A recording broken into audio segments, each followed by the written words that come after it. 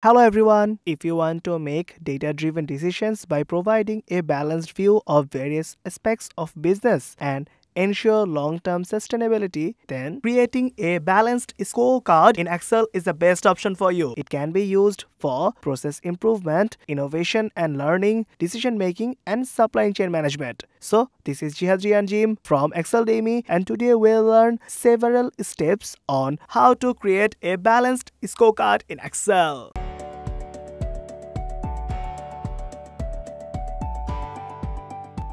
So let's talk about what is a balanced scorecard. The balanced scorecard system is actually a frequently used framework in the sector of organizational management. Every company must have to set a goal and plan successfully in order to achieve that goal. So managers need to track the critical issues of the organization to develop strategic performance. The monetization of strategic initiatives, actions, key performance and timeframes for implementation is highly recommended to achieve this goal. In this tutorial, we'll be creating a balanced scorecard similar to scorecard we're showing on the screen. For this tutorial, I'll be using Microsoft Excel 365. So without any further discussion, let's get started. At first, we have the number of the serial, strategic measurement, weight, the predetermined 50 points, 100 points, actual, score, fulfillment and weighted score. Now we need to go for the strategic measurements. So in this case, we have 4 strategic measurements: transportation, warehousing, inventory management, order processing.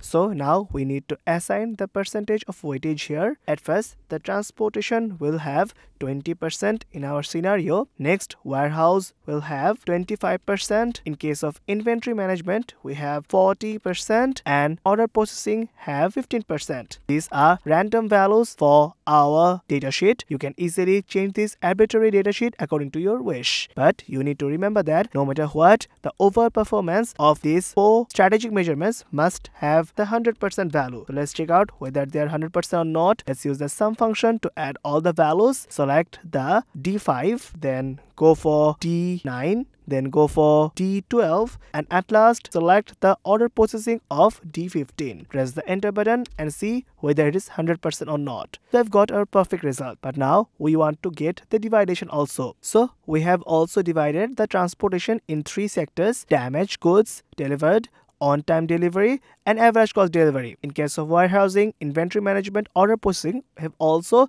marked the dividations here. Now we need to go and assign the individual score for each and every dividation. Suppose in case of damaged good delivery, we have 25%. Next, as 50 points will get the 4% and as 100 points will get 2%. Now to get the actual value, we'll insert the 2%, which is also a random value from our datasheet. Remember that you can also use your company datasheet here according to your wish. Now you need to go for the next value, which is 55%, 94%, 98% and lastly 95%.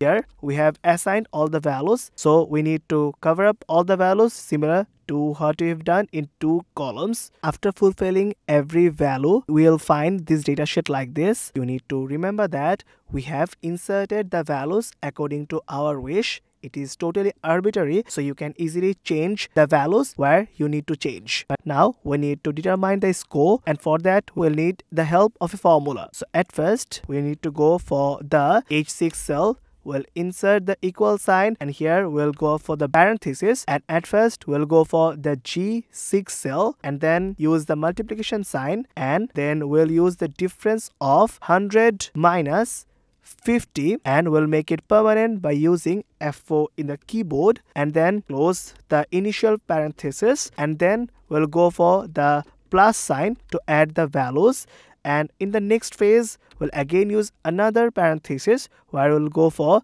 the value of E4 cell, make it permanent by using F4 in the keyboard, and now we'll multiply it by crossing it over with the F6 value, and now we'll subtract the value of F4, make it permanent by using F4 in the keyboard, and then again multiply it with its crossing value of the E6. Now we'll close the parenthesis and divide it with the value of subtraction in between F6 minus E6. So the 100 minus 50 will be the division, and if we press the enter button, then we'll get the score here in the H6 cell. Now let's copy it down and select the values where we want to insert the formula.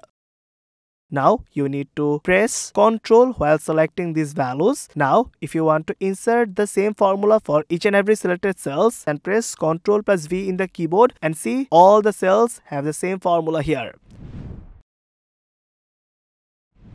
Now we'll go for the fulfillment. In this case, it's very much easy because all we need to do is multiplication. We have the H6, that means the score column. Now we'll multiply it with the D6, that means the weightage score. Press the enter button and you've got the result here. Now you'll copy it down by pressing Ctrl plus C, then press the Ctrl in the keyboard and select the cells where you want to get the values. Now press Ctrl plus V and see you have got the perfect fulfillment scores here in the column I. Now we need to measure the weighted score of the transportation. To do that, we need to sum the values of I6, I7 and I8. So we'll use the sum function and then we'll go for the values of I6 to I8 values. Press the enter button and here we have got the perfect result. After that, we need to multiply it with the D5 value as it is the weightage score. So after that, we need to multiply it with the value of the weighted transportation of D5. Click the enter button and here you have got the result. Now you need to do the same for the rest of the 3 measuring points.